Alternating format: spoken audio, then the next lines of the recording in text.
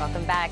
If you wanted to know about the latest trends in cars, including the best new models and other highlights, who better to give you the insider's perspective than someone who spends more time at auto shows than probably anyone else in the country? Here's James Bell with the Inside Scoop. 2014 has been a fantastic year. I think there's been so much pent-up demand, people getting their household finances in order, and then they come back to the marketplace and they're overwhelmed with what they find. Great fuel efficiency in vehicles you wouldn't expect, like pickup trucks and SUVs, great connectivity and technology, Wi-Fi coming out of all GM cars by the end of this year.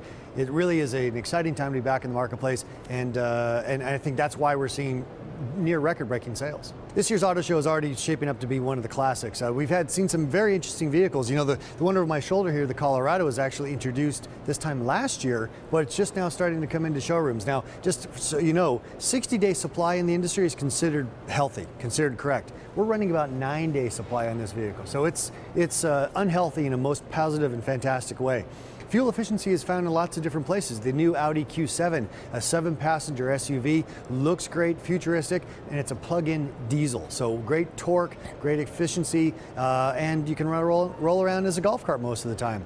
And then the other one I really like is this one here. This is the Buick Cascada, and I think this is a vehicle that sets you up for really being surprised by the Buick brand. It looks like something from Germany or something. When you see one in your neighborhood, you're going to be shocked. Then you're going to close, you're going to see it's a Buick. All about changing the perception of this brand. So many people ask me when it comes to electric cars and where the future of that is, with fuel prices so low, what's going on with them? Are they going away? Heck no. If anything, we're only going to accelerate that pace because you now have emissions and fuel efficiency standards around the globe that only electrification will help us meet. So Chevrolet's doing their part. We've introduced a new version of the Volt.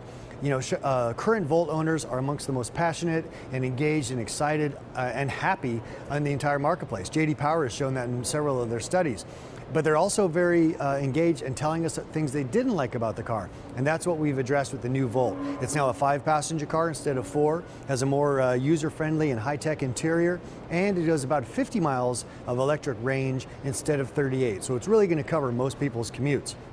The other car we've shown here for the first time is the Bolt, and that's Bolt with a B. This is a 5-passenger, 5-door, little crossover type vehicle, but it's all electric. And when you hear about what Tesla's been saying lately, they're trying to beat everybody in the market with an affordable, all-electric vehicle with 200 miles of range. Guess what? Chevrolet just knocked on their door and knocked it down. You know, the new Stingray is a fantastic vehicle. It's really shaken up the sports car market, really put brands like Porsche on notice. Well, now we've upped the game with the Z06, and I was lucky enough to spend some time driving the vehicle in Las Vegas just last week. Listen to these numbers, 0 to 60 in 2.9 seconds. That's less time than it took me to say that sentence. In braking, obviously, if you've got that kind of acceleration, you've got to have great braking. It will go from 60 to 0 in less than 100 feet, which is supercar territory, Lamborghini, Ferrari kind of space. And get this, from 25 to 0, it'll stop faster than the actual length of the car. And again, we're up in mega car territory here, the most expensive exotics from Italy, and we're doing it for a quarter of the price.